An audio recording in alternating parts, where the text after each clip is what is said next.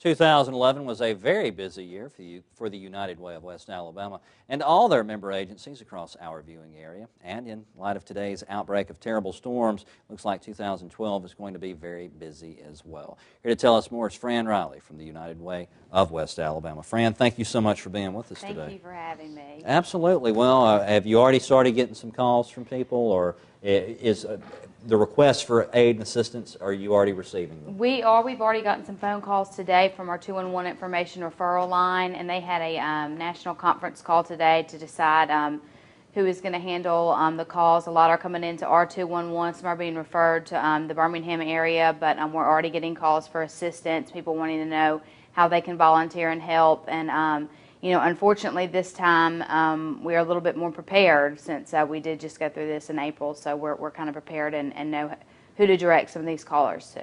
Absolutely. At least you got experience. I mean, terrible way to get it, but hey, you know, if there's going to be somebody to help somebody with tornado stuff, it may as well be people out of Tuscaloosa. Yeah. Because we've all lived it. You guys have been super busy for the past 4 or 5 months raising money.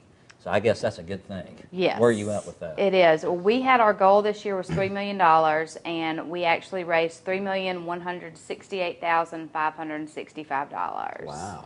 Yeah, it was really amazing. We were coming up on it, and we thought we were going to hit the goal, and then at the very end, kind of in the heat of the moment, we had some people come in, and some Publix was one of our big donors that came in way above what we had projected them to, so we went over it nicely, and that's a really good thing. It feels really good to be able to tell our agencies that we're going to be able to not only make them whole from last year, maybe even give them a little bit of an increase, since a lot of them are in need of one right now. Absolutely. And again, in light of today's events, I guess they'll be sorely needed.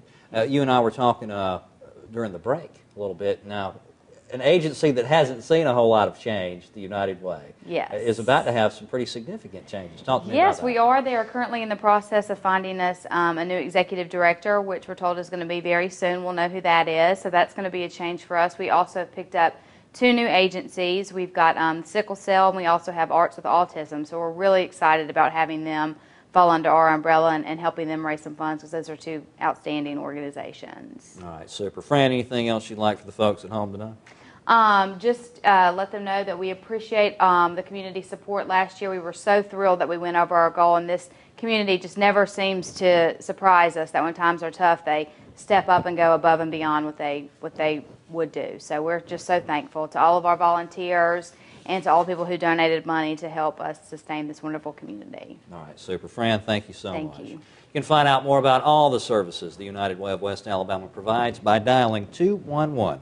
For more information, call 205-345-6640, or you can learn more online at uwwa.org.